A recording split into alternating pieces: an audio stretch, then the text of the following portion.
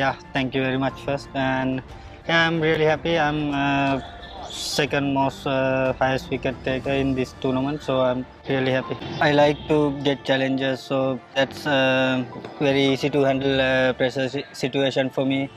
This is one of the best franchise. These players are like really friendly, and we work as a one family all the time.